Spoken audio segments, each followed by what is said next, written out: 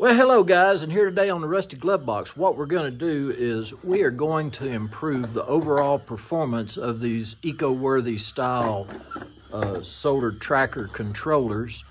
And you know, I've got 4 of these trackers, and I've just had issues from now and again. Either the controller goes bad or our actuator goes bad, and this is what I did to possibly correct all that. What I started thinking about is this little controller, it's getting overloaded is what I think. And so what I thought was, man, you know, you need a switch that forward and reverse the polarity to control your actuators. And I could just use this eco-worthy control as just the control module for a relay pack. And this was just something that I got off the internet, and you know, I thought, man, that's just too big and bulky for what I really need. And what I decided was to get a pack of these 5-pin relays. They handle up to 40 amps, and they come with their own bracket. And you configure the wiring correctly, and it does the same thing as this switch. So, you know, you can compare the size. It's a lot more compact, and I would have to have this and 2 more. You know, I have like north, south, east, west, and I would use the control module to signal these, taking all the load off of the control module and just putting it on these relays. So I've built 4 of them so far, and installed 3, and real happy with their performance so far. So I thought I'd kind of show you what all I did. Well, this is what I got. I got an outdoor enclosure. It's I think this is ABS. It's outdoor rated. It's got little stainless steel latches on it, easy to open and close.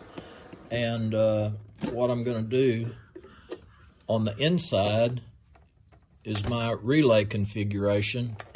I have the 4 relays. You know, this is going to be north, south, east, west. Got a little bus bar in there for all my electrical connections, and you might can see some diodes right there. Those diodes are in there to keep electricity from backfeeding into the system, possibly shortening the life of my control module or this relay box, and dissipates any surge of power when you disconnect something. So anyway, real happy with that. That's going to work well. I have this cable, which is a Cat 7 direct bury underground cable, and it's 18 gauge, and all I need out of this is just 6 wires. And this odd man out right here, what I'm going to do is just curl it up and save it, so in case one of these wires gets damaged and I can't use it, I have a spare right here. This will wire into the eco-worthy control module. My cord is the power cord for the whole system. No longer do I have to have a separate cord for the eco-worthy. All power goes through this box to supply everything. I'm gonna have a 20 amp fuse to supply it, and that should be plenty to do all the actuators and everything. All right, so I'm starting on installing the new relay control system. I've disconnected all the power, got my box mounted right below the control unit, and I backed off all these nut compression fittings. And I'm going to disconnect all of these on this little bus bar.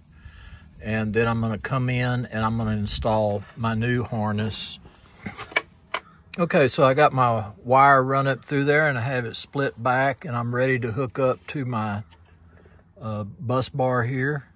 All right, I have all the wires connected here on the bus bar from the harness, and now I'm going to move down here to install the actuator wiring.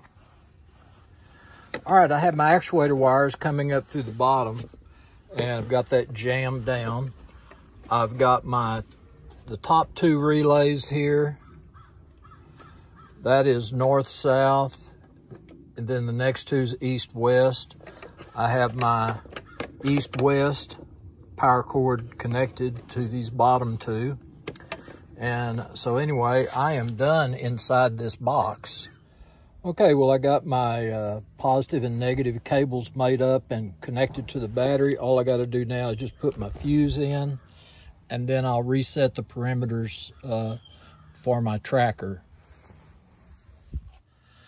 Okay, we've got them all hooked up with our new relay control boxes, and we're gonna just see how well they perform. I've got them all dated, and so I can verify how long they've been running. This is Rusty Glove Box. Thanks for watching, and I'm out of here. Doodly doodly doo.